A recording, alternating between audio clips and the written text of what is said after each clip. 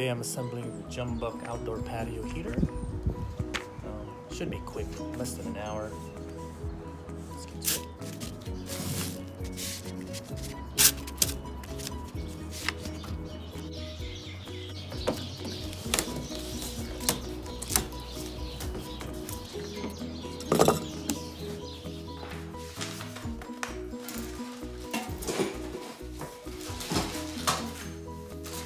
Okay, so I need to do a leak test first before I even do anything, so I don't waste my time. So I gotta go to Bunnings to get a new gas tank and start from there. Okay, so I'm back. Just got the gas bottle from Bunnings. Now I'm ready to do a leak test on it.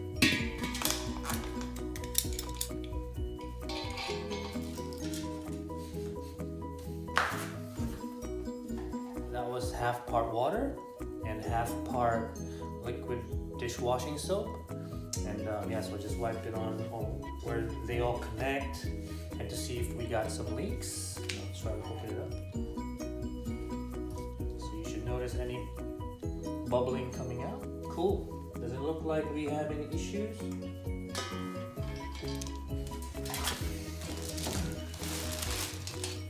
Okay. I just checked the manual now and it says that I'm supposed to be filling it with sand and then topping it up with water.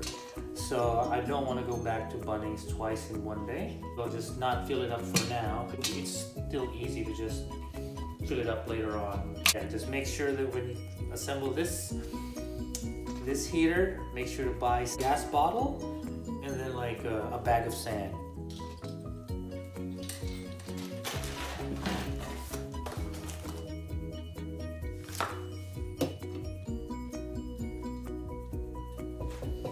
I like what Bunnings did with this one. They wrote the names of the bolts and the screws and everything on the back of the thing. Most of the things that I've assembled don't have it, so I have to like look at it this way and then figure out which one I need to poke out. So good on you, Jumbuck.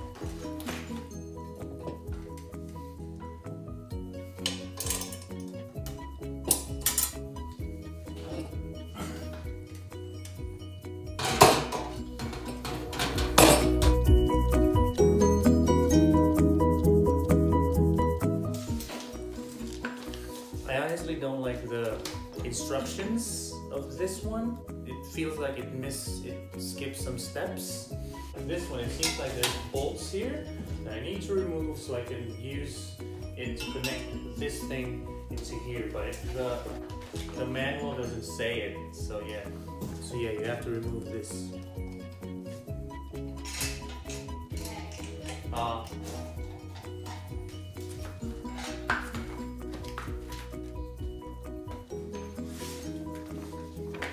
Like this.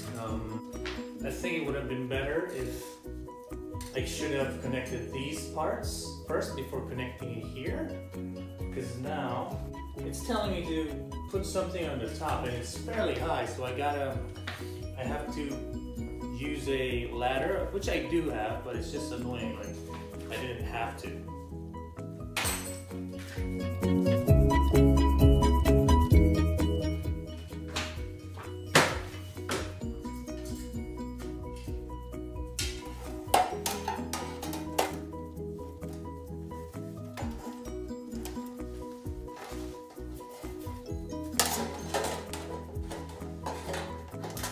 Now with the reflector, it has a separate instruction manual, but it isn't actually very informative in terms of what you should do first. It just shows where the screws should be, how it's supposed to be aligned.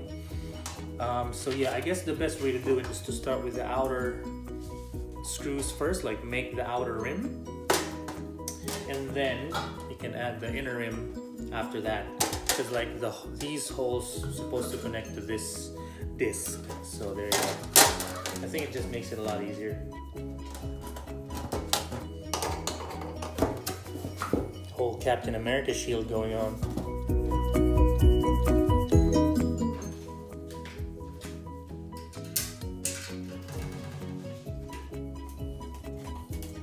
And that's it. The finished patio here.